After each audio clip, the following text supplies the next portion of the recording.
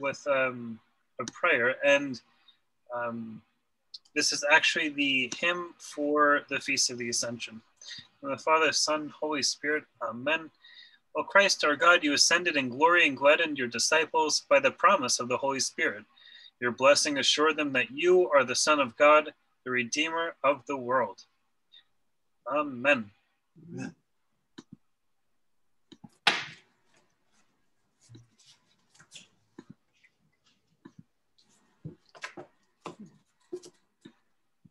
Okay, so we left off with Acts 18, where St. Paul was leaving.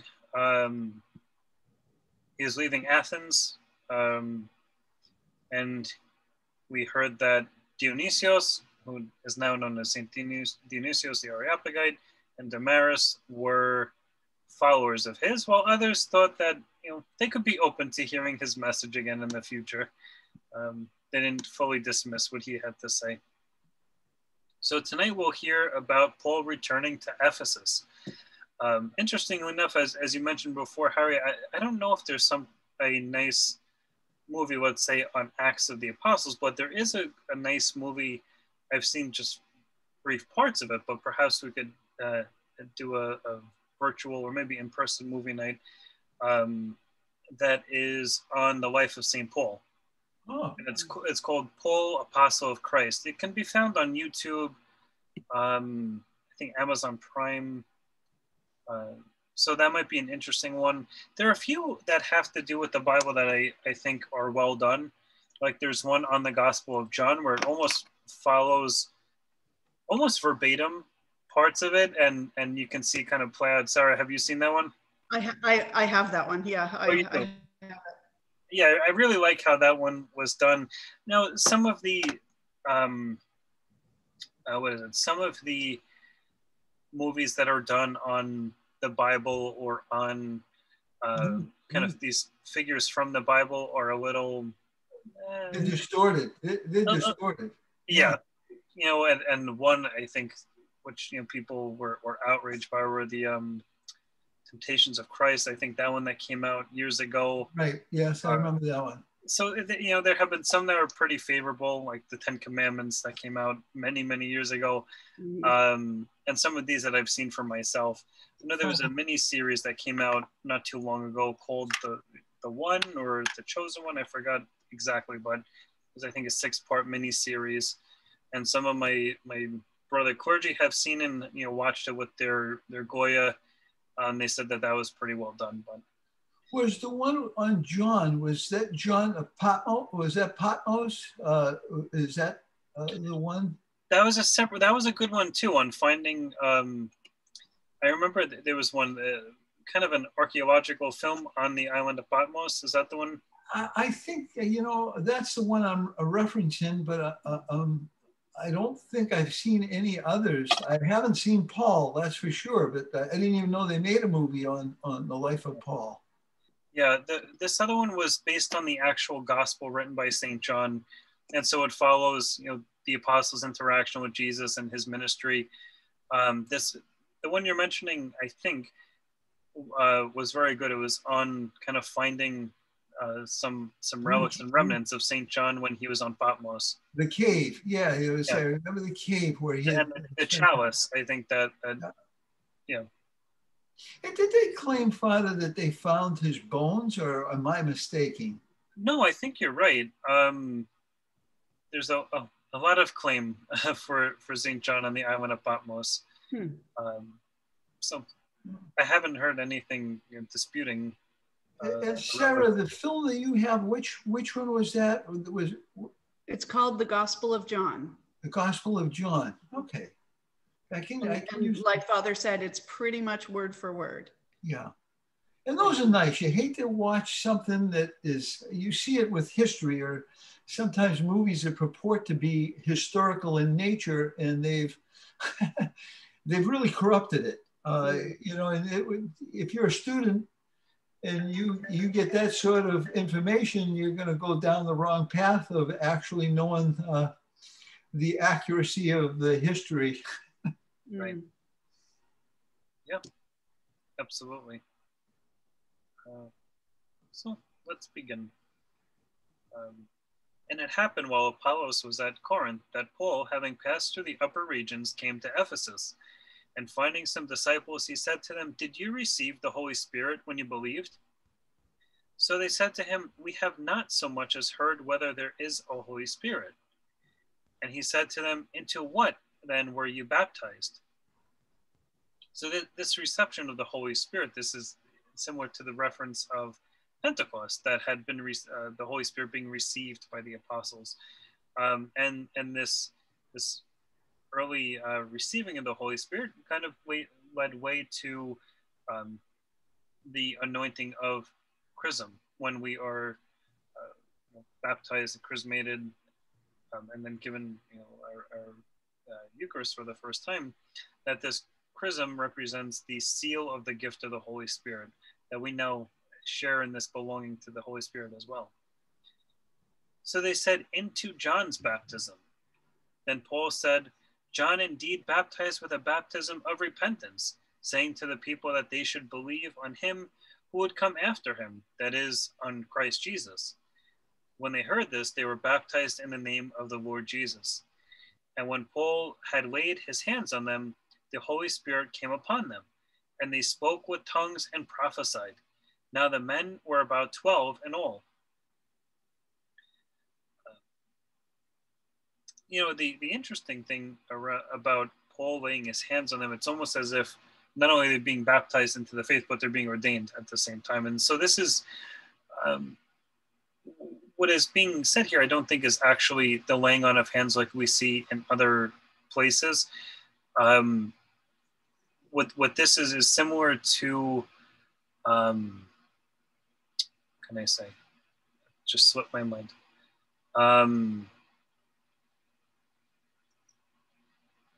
I think more similarly to how I was just saying about the anointing, like when one is after one is baptized, one is given the seal of the Holy Spirit. Something else came to mind and I forgot, so I'm sorry. And he went into the synagogue and spoke boldly for 3 months, reasoning and persuading concerning the things of the kingdom of God. But when some were hardened and did not believe, but spoke evil of the way before the multitude, he departed from them and withdrew with the disciples, reasoning daily in the school of Tyrannus. And this continued for 2 years, so that all who dwelt in Asia had heard the word of the Lord Jesus, both Jews and Greeks. We hear a hardening of the hearts. And it's similar to the way that Pharaoh's heart was hardened. And at times we hear that there is this type of disposition. We could say, okay, is that them hardening themselves against the word of God because they don't want to believe? Is this an act of God intervening and hardening their hearts because they don't have this fertile soil in order to cultivate his word and to do good with it? Perhaps it's a protective measure of the actual church to not have these people who are very resistant, very adamant against what the apostles are teaching from doing further harm. And we also hear that Paul spent quite a bit of time here. So we hear he was in the synagogue for 3 months. When he commits himself to a region, he doesn't just go there for a day typically. He'll stay a minimum of a few weeks because he's building a relationship. It's not just he's needing more time to speak, but he's building a relationship with the people so that with this connection, they're seeing that there's something more to what he is preaching, because this is transmitted partially through the relationship, not just hearing the word. And that's one of the fundamental differences that we're seeing between just regular teaching in the synagogue and that of Paul and the disciples of Christ that are actually trying to bring in the multitude. And also to one of your points from earlier, Harry, about their traveling, Acts, kind of took place over the course of a few years. Somewhere between, I think, let's say 5 and 8 years, covering most of their journey. At this point, I think it's already, let's say 4 to 5, since this is a year and a quarter, and I think Paul, his time in Greece was a few months, and before that we heard that it was about a year or two traveling in Asia Minor. So it did take some time. It seems like it happened very quickly, but we're kind of getting the highlights. Okay, do one of you want to take over a little bit? Sarah? Sure. I'll be happy to read. Yes, please. Now God worked unusual miracles by the hands of Paul, so that even handkerchiefs or aprons were brought from his body to the sick, and the diseases left them, and the evil spirits went out of them. Then some of the itinerant Jewish exorcists took it upon themselves to call the name of the Lord Jesus over those who had evil spirits, saying, "We exorcise you by the Jesus whom Paul preaches." Also, there were 7 sons of Siva, a Jewish priest, who did so. I just wanted to stop and point out that the handkerchiefs and aprons were being used as instruments of healing. In the Orthodox Church, and I know also in the Catholic Church, sometimes there are relics that are not exactly the bones or fragments of a saint's body, but actually parts of their clothing, parts of, what if they were clergy, what they liturgized with, maybe a book, maybe a cross, a blessing cross. And for other saints, it could have been, materials that touched their body. I know, even in parts of Greece, kind of depending on where the relics are, or especially where some of the walking saints are, like in Kefalonia, in Zakynthos, and the Ionian, oftentimes, like the little prayer ropes, things are blessed over the body of the saint. And this is because even coming into contact with holiness, we believe that these instruments, it's not that they themselves are, let's say, sanctified. They become a conduit by which, the blessing can be transmitted. And that's why there are things like the crosses in church that we kiss. It's not because we're worshiping, we're venerating the cross because of what it represents, and also the power that we believe comes from these instruments and what they touch and what they convey. So this is an interesting note here, that just even items that are coming into contact now with St. Paul are helping to bring about healing. And then we hear about the way in which others are using the name of Jesus to cast out spirits. But let's see what happens next. And the evil spirit answered and said, "Jesus I know, and Paul I know, but who are you?" Then the man in whom the evil spirit was leaped on them, overpowered them, and prevailed against them, so that they fled out of that house naked and wounded. This became known both to all Jews and Greeks dwelling in Ephesus, and fear fell on them all, and the name of the Lord Jesus was magnified. And many who had believed came confessing and telling their deeds. Also, many of those who had practiced magic brought their books together and burned them in the sight of all. And they counted up the value of them, and it totaled 50,000 pieces of silver.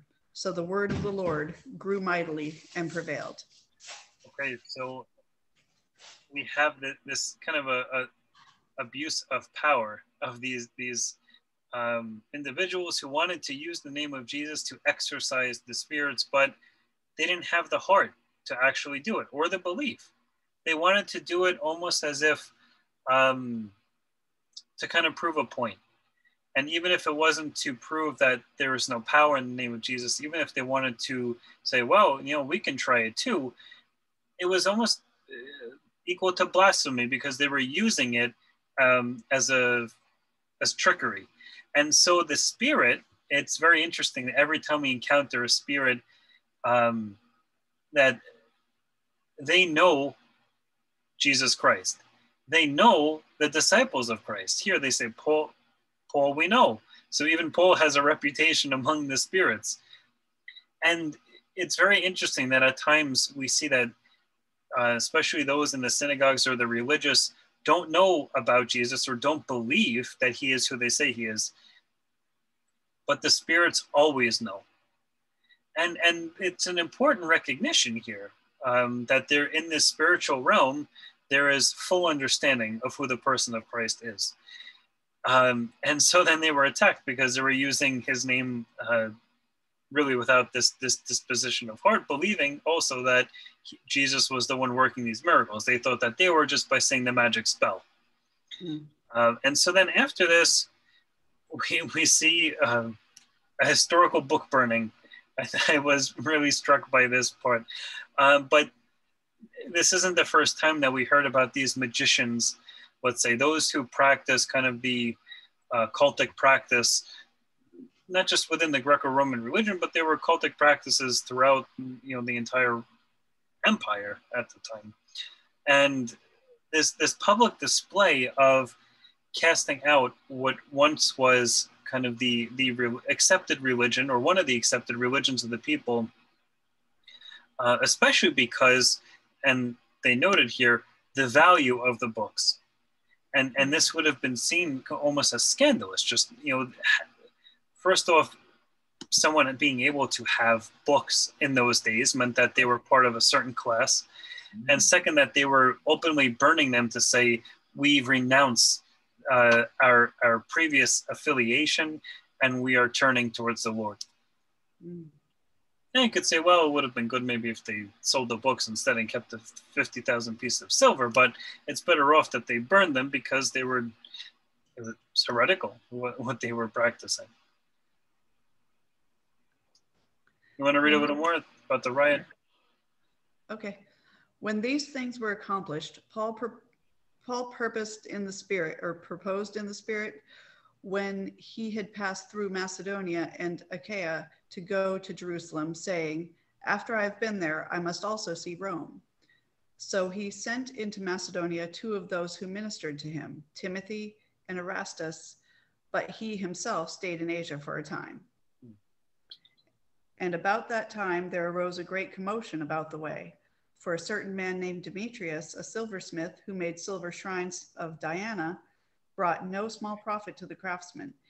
And I haven't found what, I think it might just be that Diana is a Latinization of Artemis, for whatever reason that she's counterpart. Diana.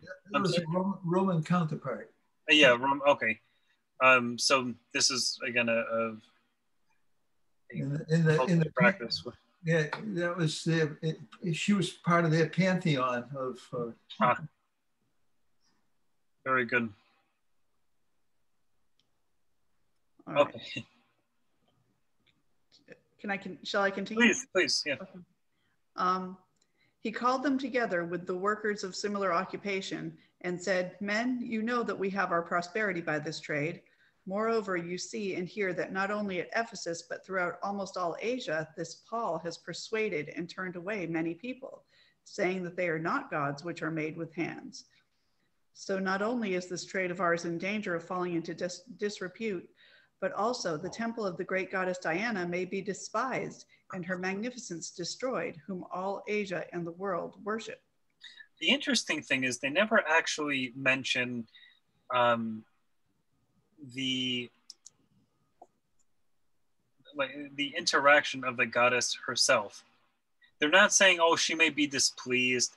And they're talking simply, even in this pagan faith, about the things. Why? Because they're the craftsmen. It's all about the money. Exactly, Harry. And so as we've seen previously with the oracle, that they were disappointed about Paul casting out the demon, it was because they were losing money. So we see these early trades that are not focused about focused on the religion itself or really defending against Christianity. It's just about their business. And we could kind of see today how this would play out in a political way, where one party is playing over the other about a particular issue, not because they truly care, but because they're getting the taxpayer dollars for whatever is voted in. Mm-hmm. So now they're after Paul because he's stealing their business. Mm-hmm. Now when they heard this, they were full of wrath and cried out, saying, great is Diana of the Ephesians. So the whole city was filled with confusion and rushed into the theater with one accord, having seized Gaius and Aristarchus, Macedonians, Paul's travel companions. And when Paul wanted to go into the people, the disciples would not allow him. Then some of the officials of Asia, who were his friends, sent to him, pleading that he would not venture into the theater. Some, therefore, cried one thing and some another, for the assembly was confused, and most of them did not know why they had come together. And they drew Alexander out of the multitude, the Jews putting him forward, and Alexander motioned with his hand and wanted to make his defense to the people. But when they found out that he was a Jew, all with one voice they cried out for about 2 hours, "Great is Diana of the Ephesians." Wow. Time and time again, we see this crowd mentality. Some of them aren't even understanding why they're there. They're confused.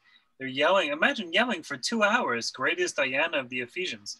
Meanwhile, most of the city was already taken by Paul and the disciples by the message. However, a few who had, let's say, what's the word? They were shareholders in the business of the city, were trying to turn the people against Paul and the disciples out of appeasing their deity. They really didn't say that they gave a darn about Diana. Again, they were stirring the pot because they were self-interested. Harry, you want to take over a little? Okay. And when the city clerk quieted the crowd, he said, "Men of Ephesus, what man is there who does not know that the city of the Ephesians is temple guardian of the great goddess Diana and of the image which fell down from Zeus? Therefore, since these things cannot be denied, you ought to be quiet and do nothing rashly. For you have brought these men here who are neither robbers of temples nor blasphemers of your goddess. Therefore, if Demetrius and his fellow craftsmen have a case against anyone, the courts are open, and there are proconsuls. Let them bring charges against one another. But if you have any other inquiry to make, it shall be determined in the lawful assembly. For we are in danger of being called in question for today's uproar, there being no reason which we may give to account for this disorderly gathering." And when he had said these things, he dismissed the assembly. At times, and typically after we hear about these, early riots, there's often this reminder of due process, of justice, of what is reasonable for the Romans. This isn't because there was a law by which they had to follow. And so these local officials, these proconsuls, were responsible for keeping the peace. And so it didn't really matter if the locals were upset and defending their goddess, even if she was considered a Roman goddess, because he's saying that there's really no charges that we can stand by. They're not blaspheming her and saying she's a false goddess. You need to believe in this man, Jesus, who we're saying is the Lord. And they weren't destroying the temple. They weren't showing any sacrilege or disrespect. They're saying, well, you gotta watch your step. There's really no need for this type of uproar because they didn't do anything wrong. Right. This also shows in some respect, in parts of the empire, there was this civil liberty or freedom of religion to an extent. Now, at the same time, this didn't last very long. It didn't last in many parts of the empire because already by the end of the first century, there were not even the end, by let's say 60 AD, Christians were already being kicked out of Rome, as we read about a few chapters ago. And we hear more about this in St. Paul's letter to the Romans, because he speaks about how many of them were gone for a few years at this point. So, Father, at this point in time, I'm wondering now, it had to be Augustus would have been the Roman emperor, more than likely in Rome. Yes. Okay, and would Paul, would he have been considered a Roman citizen? I know by birth he was Jewish, and probably even descended from the Pharisees. The families, he would have been probably more of that family. But would he been considered also a Roman citizen, or am I wrong? No, very much so. In fact, I forgot what chapter it was. A few chapters ago, I don't think last week, maybe the week before, somewhere between 13 and 15, he appealed to his, by using his Roman citizenship, and this was something that he used to his benefit and many times throughout his ministry. Okay. So yes, he certainly was. Thank you, Father. That's where I heard it. Yeah, that's okay. And after the uproar had ceased, Paul called the disciples to himself, embraced them, and departed to go to Macedonia. Now when he had gone over the region and encouraged them with many words, he came to Greece and stayed 3 months. And when the Jews plotted against him as he was about to sail to Syria, he decided to return through Macedonia. And Sopater and Berea accompanied him to Asia, also Aristarchus and Secundus of the Thessalonians, and Gaius of Derbe and Timothy, and Tychicus and Trophimus of Asia. These men going ahead waited for us at Troas. But we sailed away from Philippi after the days of unleavened bread, and in 5 days joined them at Troas, where we stayed 7 days. We hear about Paul now returning to a few of his locations. He returned to Ephesus. Now he's returning to Macedonia. He returned to Antioch. He's doing his return journeys. And certainly some of these regions were places where he wrote separate letters to, like to the Philippians, to the Corinthians, to the Romans. So he is keeping this connection with many of the local churches now that he helped to establish, or at least nurture. We hear also about some of his travel companions. His most recent one is Timothy here. And then we hear the first person plural of waited for us. This is showing that St. Luke at this point is traveling with them. Remember, St. Luke is the author, and so he's now participating firsthand in the journey. Of course, the days of the unleavened bread are Passover, and then 5 days and 7 days. So it's interesting. I always was amused with the particularity of them mentioning just how many days. It's like a travel log or a journal that they're keeping. Now, on the first day of the week, when the disciples came together to break bread, of course, this is a liturgical reference to a Sunday liturgy. Paul ready to depart the next day. And by the way, the breaking of the bread is not just the actual liturgy. They would, of course, break bread for the liturgy, but we'll read very shortly that in addition to the liturgy, it was always followed by a meal. This is kind of why we have the practice of the agape hour, because it was known as an agape meal, a love meal where people would share together, almost like a potluck, bringing what they had to celebrate after the divine liturgy. Of course, the liturgy was not exactly how we celebrate today, but it consisted of something like a sermon and reading of scripture, and then the actual Eucharist, which took place after. And we have that same structure to this day. We have the beginning with the antiphons, the epistle, the gospel, the sermon, and then it moves into the liturgy of the Eucharist. Okay, so he spoke to them and continued his message until midnight. There were many lamps in the upper room where they had gathered together. In a window sat a certain young man named Eutychus. Sometimes when I see the EU, it's hard to not pronounce it as an Ev, because that's what it is in Greek, but Eutychus, who was sinking into a deep sleep. He was overcome by sleep, and as Paul continued speaking, he fell down from the 3rd story and was taken up dead. My goodness, right? This poor boy was so weary and so tired from listening to this very long sermon. Imagine if I sermonized like that on a Sunday, everyone would leave. So anyway, he fell down. They thought the poor kid was dead. But Paul went down, fell on him, and embracing him said, "Do not trouble yourselves, for his life is in him." Now when he had come up and had broken bread and eaten and talked a long while, even till daybreak, he departed. So this is the reference, after breaking bread and eating, this fellowship meal that would take place after. And they brought the young man in alive, and they were not a little comforted. All right, Sarah, you want to read a little bit? Sure. Then we went ahead to the ship and sailed to Assos, there intending to take Paul on board, for so he had given orders, intending himself to go on foot.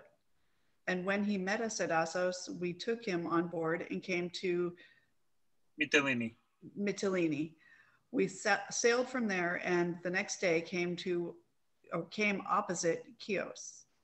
The following day, we arrived at Samos and stayed at Trogyllium. The next day, we came to Miletus. For what was it? I think Miletus. Miletus. Okay, thank you. For Paul had decided to sail past Ephesus so that he would not have to spend time in Asia, for he was hurrying to be at Jerusalem, if possible, on the day of Pentecost. Okay.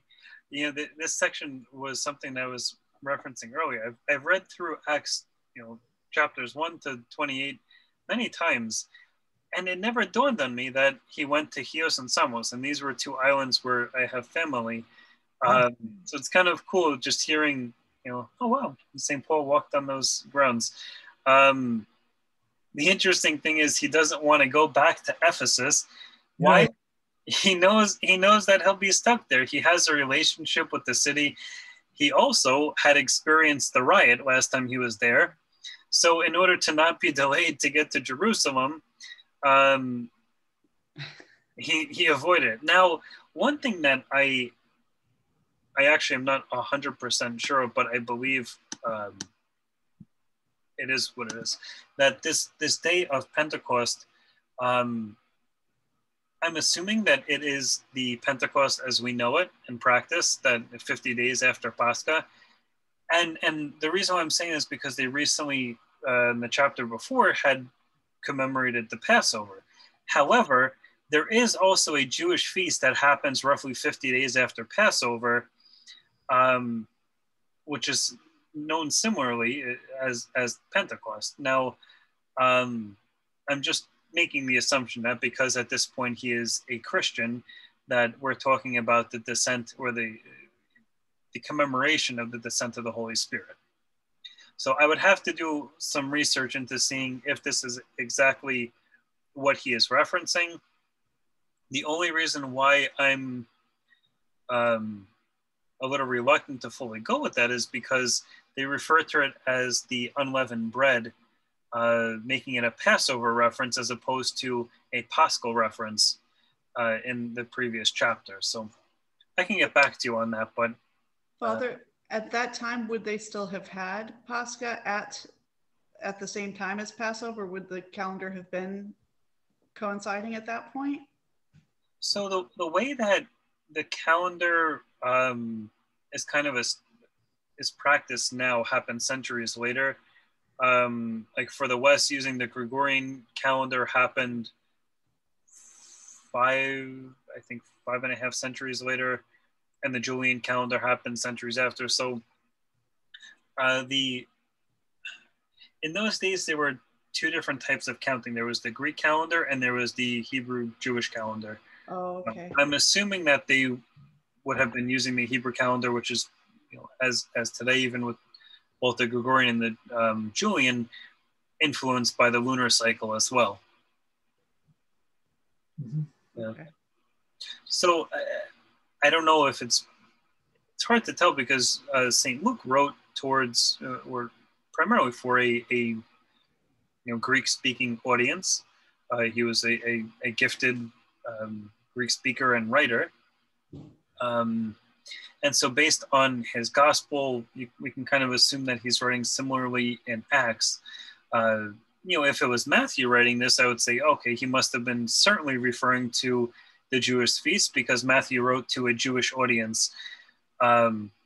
So again, I'll have to do some more research for that. I just wanted to make the distinction that it's possible that it's going in either direction. I didn't even realize that there were two, that there would have been a differentiation at that time. So yeah. That's interesting. Yeah. Okay, you want to continue one more paragraph? Mm-hmm. From Miletus he sent to Ephesus and called for the elders of the church. And when they had come to him, he said to them, "You know, from the first day that I came to Asia, in what manner I always lived among you, serving the Lord with all humility, with many tears and trials which happened to me by the plotting of the Jews. How I kept back nothing that was helpful, but proclaimed it to you, and taught you publicly, and from house to house, testifying to Jews and also to Greeks, repentance towards God and faith toward our Lord Jesus Christ. And see, now I go bound in the Spirit to Jerusalem, not knowing the things that will happen to me there, except that the Holy Spirit testifies in every city, saying that chains and tribulations await me. But none of these things move me, nor do I count my life dear to myself, so that I may finish my race with joy, and the ministry which I received from the Lord Jesus to testify to the gospel of the grace of God."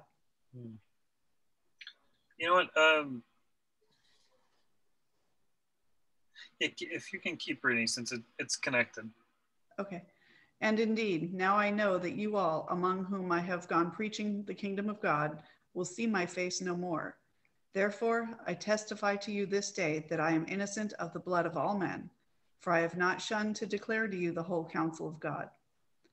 Therefore, take heed to yourselves and to all the flock among which the Holy Spirit has made you overseers, to shepherd the church of God, which he purchased with his own blood.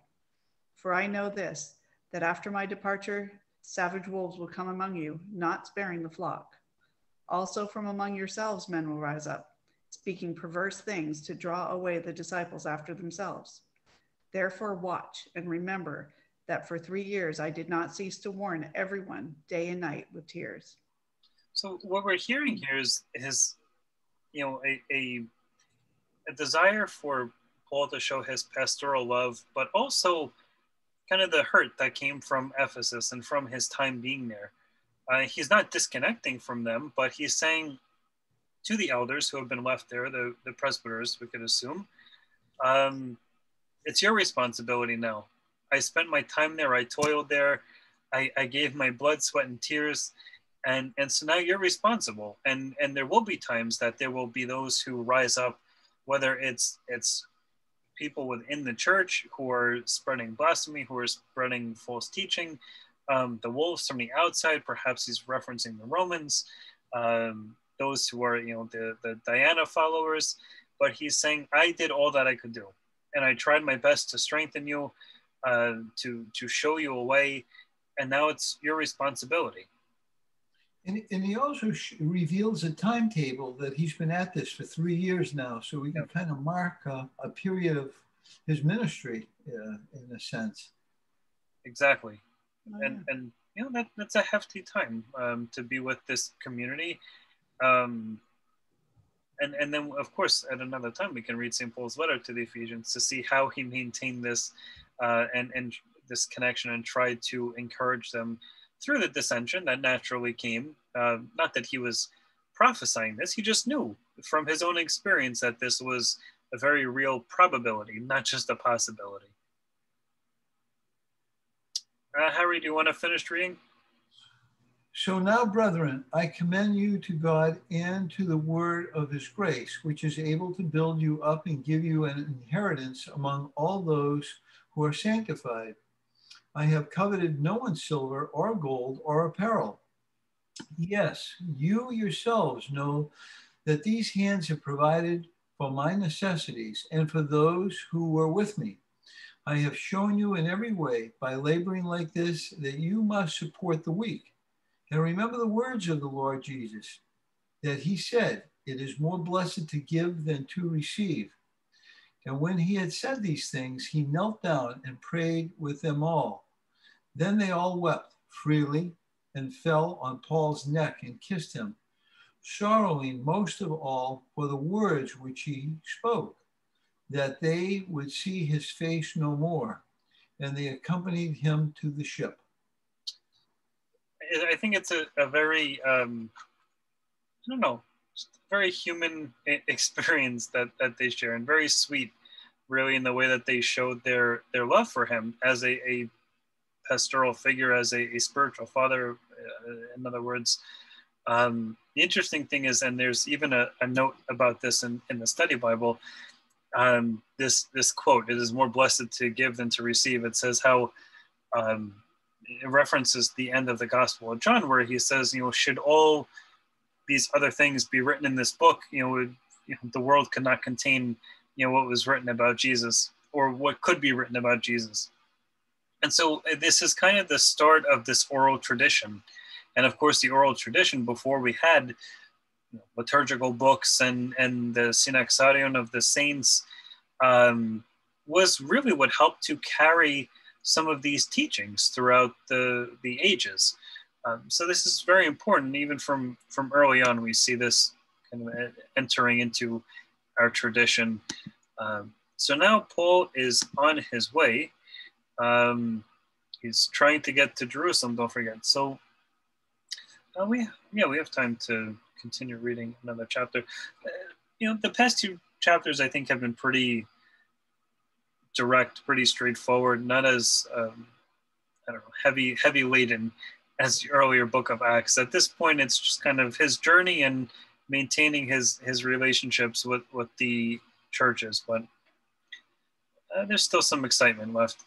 Now it came to pass that when he had departed from them and set sail, running a straight course when he came to Kos, the following day to Rhodes, and from there to Patara, and finding a ship sailing over to Phoenicia, he went aboard and set sail.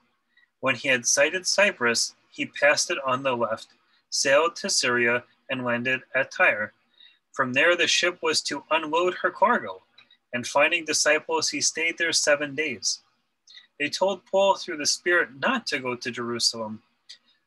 When we had come to the end of those days, we departed and went on our way, and they all accompanied us with wives and children, till we were out of the city. And we knelt down on the shore and prayed.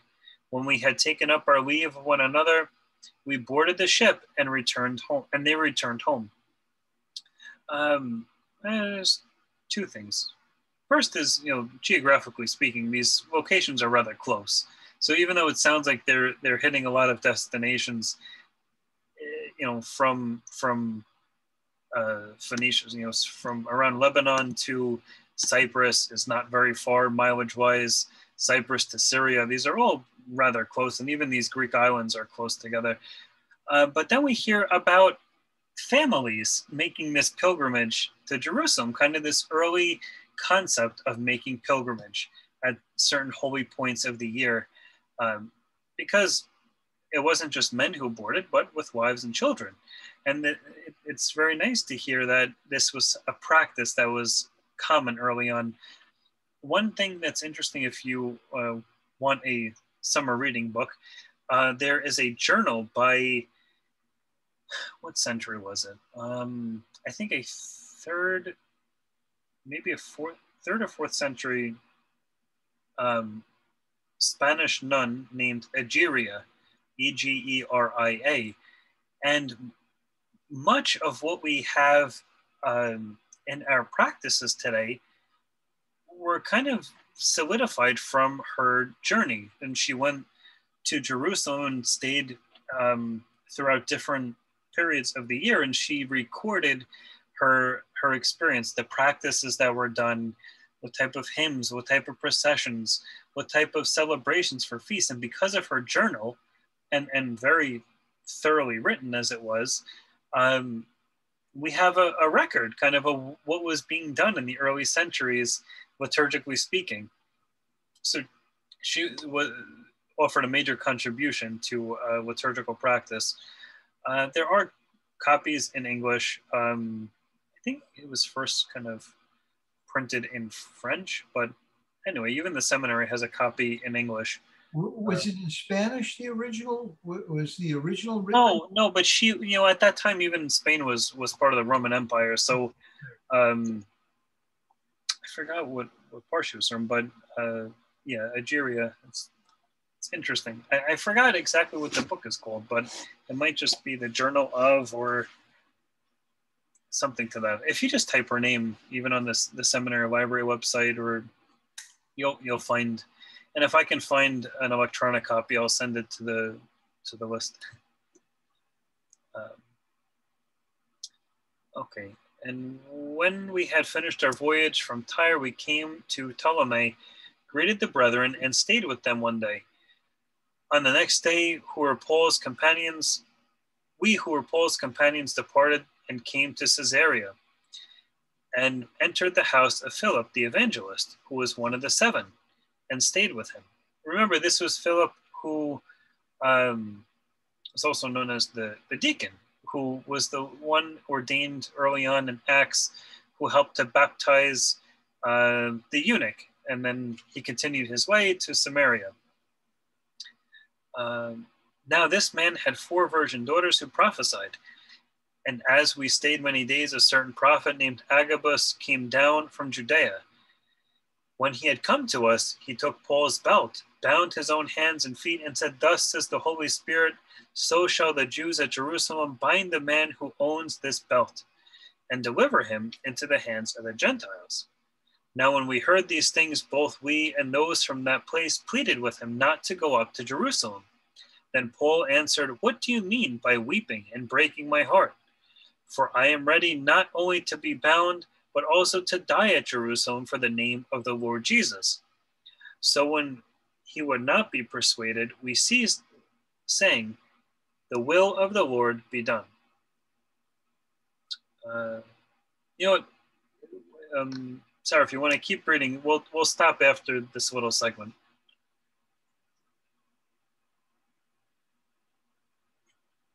We can't hear you. Sorry. That's okay. And after those days, we packed and went up to Jerusalem. Also, some of the disciples from Caesarea went with us and brought with them a certain Nason of Cyprus, an early disciple, with whom we were to lodge. And when we had come to Jerusalem, the brethren received us gladly. On the following day, Paul went in with us to James, and all the elders were present. When he had greeted them, he told in detail those things which God had done among the Gentiles through his ministry. And when they heard it, they glorified the Lord. And they said to him, "You see, brother, how many myriads of Jews there are who have believed, and they are all zealous for the law. But they have been informed about you that you teach all the Jews who are among the Gentiles to forsake Moses, saying that they ought not to circumcise their children nor walk according to the customs. What then? The assembly must certainly meet, for they will hear you have come. Therefore, do what we tell you. We have 4 men who have taken a vow. Take them and be purified with them, and pay their expenses so that they may shave their heads, and that all may know that those things of which they were informed concerning you are nothing, but that you yourself also walk orderly and keep the law." But sorry. Oh, you can keep going. Okay. But concerning the Gentiles who believe, we have written and decided that they should observe no such thing, except that they should keep themselves from things offered to idols, from blood, from things strangled, and from sexual immorality. Okay, so this section on the bottom about what they should keep themselves from was part of the first, let's say, not edict, but the first list of teachings that came out of the council that took place in Jerusalem. I think this was around Acts maybe 8 or 9. This took place early on with James, of course, who was the first bishop of Jerusalem. So now that Paul had gone back to see James, he discussed with him about all of these different Gentile churches that were established. And it was agreed upon that since the children of Israel did not heed the word, that they could turn, remember Peter's experience and then Paul's experience, and start to preach to the Gentiles. To forsake Moses, just remember. Okay. Not to circumcise. Okay, let's see. Again, this so that they may shave their heads. I'm thinking that this is a reference to them being seen as, or being able to be elders in the church or presbyters. I could be wrong, but in the first centuries in the church, one of the distinctions of someone who would be ordained would be to have part of their head shaved. And remember, we talked about St. John Chrysostom, how the icon, looks like a funny hairstyle or weird balding pattern. But this was a sign of this type of priestly affiliation. I don't know if it's a reference to that or if it's a reference to one of the Jewish customs, because the Jews had customs either about growing hair out, cutting the hair, keeping the hair in certain ways. At one time part of Levitic practice, another time there were local practices, like we heard even about St. Paul practicing a Nazarene vow. So again, this is something I could look into a little further to determine. But anyway, we hear again the outcome of this first council, and these continue to be ways in which the newly kind of baptized Christians and those who have been Christians already for a few years ought to continue to practice. And it's not a very strict set of regulations. These are things that are very possible for the everyday person, not to offer to idols, to stick to the Lord Jesus, not to fall back on any of these gods or goddesses. From blood, this is really abstain from murder. Don't kill people. This isn't, types of blood from food. From things strangled, this could be, certain types of animal products and how they were killed. And of course, sexual immorality is self-explanatory. Okay. Harry, would you like to read a little bit? Then Paul took them in, and the next day, having been purified with them, entered the temple to announce the expiration of the days of purification, at which time an offering should be made for each one of them. Now when the 7 days were almost ended, the Jews from Asia, seeing him in the temple, stirred up the whole crowd and laid hands on him, crying out, "Men of Israel, help! This is the man who teaches all men everywhere against the people, the law, and this place. And furthermore, he also brought Greeks into the temple and has defiled this holy place. For they had previously seen Trophimus, the Ephesian, with him in the city, whom they supposed that Paul had brought into the temple."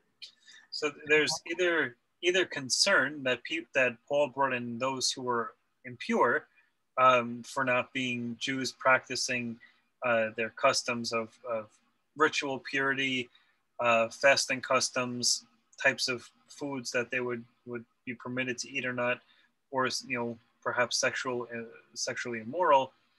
But also they're speculating that Paul brought this Greek in, and they did some unlawful offering or some unlawful practice that was not for the Lord, but rather was for one of these pagan gods. And all the city was disturbed, and the people ran together, seized Paul, and dragged him out of the temple. And immediately the doors were shut. Now, as they were seeking to kill him, news came to the commander of the garrison that all Jerusalem was in an uproar. He immediately took soldiers and centurions and ran down to them. And when they saw the commander and the soldiers, they stopped beating Paul. Then the commander came near and took him and commanded him to be bound with 2 chains. And he asked who he was and what he had done. And some among the multitude cried one thing and some another. Again, so there's dissension among the group, but this is now the second time that Paul was arrested.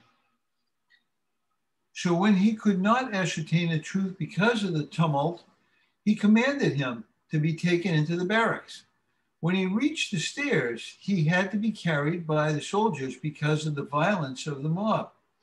For the multitude of the people followed after, crying out, "Away with him." Then as Paul was about to be led into the barracks, he said to the commander, "May I speak to you?" He replied, "Can you speak Greek?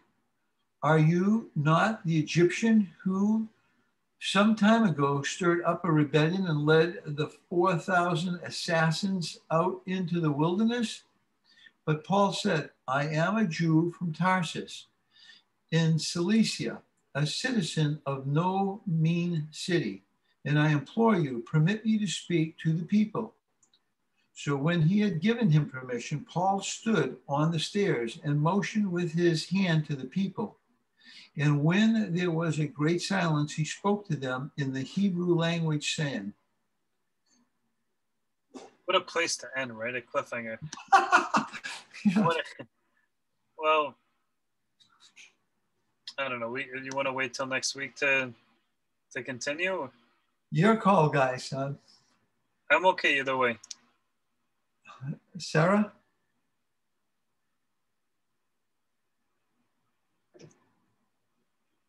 We can't hear you, Sarah. Sorry. Yeah, we could go a little longer if that's all right with you. Sure. It's hard to finish on that point. Okay. Brethren and fathers, hear my defense before you now. And when they heard that he spoke to them in the Hebrew language, they kept all the more silent. Because these were Jews. They were, wow, who is this man speaking our language? Now, of course, St. Paul did know Greek because he wrote his letters in Greek. This we know. This is historically proven. Again, he's using parts of him that can appeal to those in whom he's speaking. So he's not being tricky by this, but rather he's being very smart as he, in his own words, being all things to all people. Then he said, I am indeed a Jew born in Tarsus of Cilicia, but brought up in this city at the feet of Gamaliel, who of course was a very famous Pharisee and one who really was austere in the teaching and practice of the law. Taught according to the strictness of our father's law, and was zealous toward God as you all are today.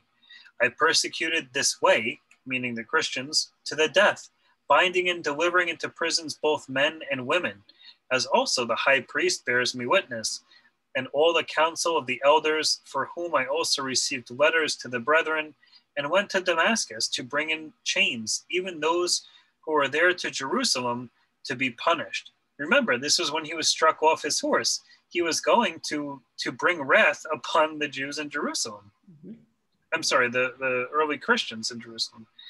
Now it happened as I journeyed and came near Damascus at about noon, suddenly a great light from heaven shone around me, and I fell to the ground and heard a voice saying to me, Saul, Saul, why are you persecuting me? So I answered, Who are you, Lord? Even Paul in his wrath understood that this was the Lord. Kind of like how not in the same way, of course, not that even in his kind of days of old was he equivalent to the evil spirits, but even someone who is deeply defiant of these new Christians, he could perceive who the Lord was through his voice and through his address. And he said to me, I am Jesus of Nazareth, whom you are persecuting. And those who were with me indeed saw the light and were afraid, but they did not hear the voice of him who spoke to me. So I said, What shall I do, Lord? And the Lord said to me, Arise and go into Damascus, and there you will be told all things which are appointed for you to do. And since I could not see for the glory of that light, being led by the hand of those who were with me, I came into Damascus. Sarah, you want to read? Okay. Then a certain Ananias, a devout man according to the law, having good testimony with all the Jews who dwelt there, came to me. And he stood and said to me, Brother Saul, receive your sight. And at that same hour I looked up at him. Then he said, The God of our fathers has chosen you, that you should know his will, and see the just one, and hear the voice of his mouth. For you will be his witness to all men of what you have seen and heard. And now, why are you waiting? Arise and be baptized, and wash away your sins, calling on the name of the Lord. Paul's recounting not only his experience as being this wrathful Pharisee, so that he can make this connection to the Jews in Jerusalem, but that he had this encounter by Ananias, of course, who had the vision to receive him, that he has now, he's sharing his conversion story yet again. And because of this, he now attested to being baptized in with the guidance of Ananias. Okay, now it happened. Now it happened when I returned to Jerusalem and was praying in the temple that I was in a trance, and I saw him saying to me, "Make haste and get out of Jerusalem quickly, for they will not receive your testimony concerning me." So I said, "Lord, they know that in every synagogue I imprisoned and beat those who believed on you. And when the blood of your martyr Stephen was shed, I also was standing by, consenting to his death and guarding the clothes of those who were killing him." Then he said to me, "Depart, for I will send you far from here to the Gentiles." You know, this is this first confession of him being at Stephen's martyrdom, and you can almost hear here the repentance that he has for standing by and for being a participant. Also, using this word martyr in Greek, martyr, of course, is just a witness, someone who in their lives witnesses, you know, not like you see something and you witness, but kind of gave their own testimony through their witness as being a follower of Christ. And so this is where, of course, we have this early understanding of who the martyrs were in the church. They were those simply who stood by their faith no matter what would come about them, whether it was social isolation or an extreme form of torture. Okay. And they listened to him until this word. And then they raised their voices and said, "Away with such a fellow from the earth, for he is not fit to live." Then as they cried out and tore off their clothes and threw dust in the air, the commander ordered him to be brought into the barracks and said that he should be examined under scourging so that he might know why they shouted so against him. And as they bound him with thongs, Paul said to the centurion who stood by, "Is it lawful for you to scourge a man who is a Roman and uncondemned?" See, now he switched. Oh, I can speak Hebrew. I'm Jewish. Wait a sec. I'm a Roman. Don't do this to me. But what made them flip is that he departed so that he would approach the Gentiles. This was beyond their fathoming. So now he's back to appealing to his Roman citizenship. Very very crafty sometimes. All right, when the centurion heard that, he went and told the commander, saying, "Take care what you do, for this man is a Roman." Then the commander came and said to him, "Tell me, are you a Roman?" And he said, "Yes."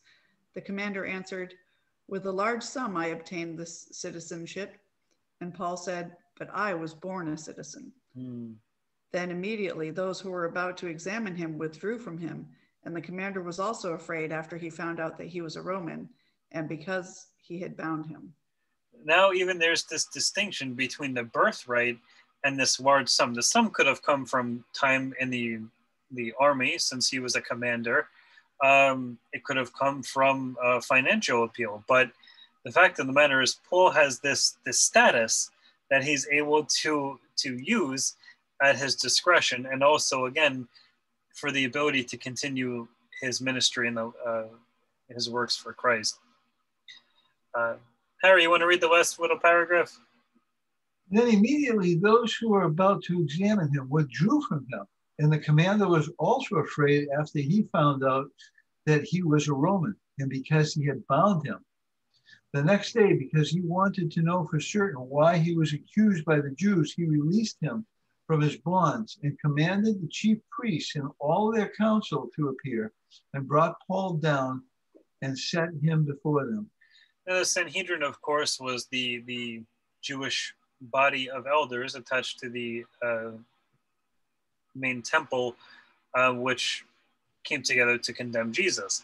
And the Sanhedrin we can kind of think of as a Jewish council of elders, similar to how James led the council of elders in Jerusalem. I think it's a good place to stop here. We'll pick up next week with Paul's trial. Of course, we know that this ends well, meaning he doesn't get condemned to death at this point. But very interesting, right? This concept of identity, which we see over and over again in Paul. And in his letters too, we see that he writes to these churches that he's developed this bond with, helping them to kind of grow into their new identity. Identity as Christians from Corinth, Christians from Rome, Christians from Ephesus, Christians from Philippi. That there's this new identity in Christ.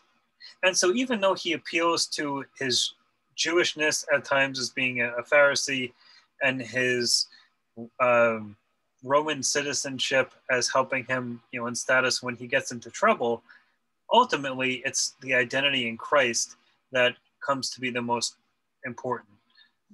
And of course, we see this later on. Right now, he's doing what he needs to do in order to survive long enough to continue his work. But I think it's important for us too, even in hearing his letters, there is no Jew, no Greek, saying that these identifying factors as just being of an ethnic or religious group should be abolished, because in Christ, these things don't matter.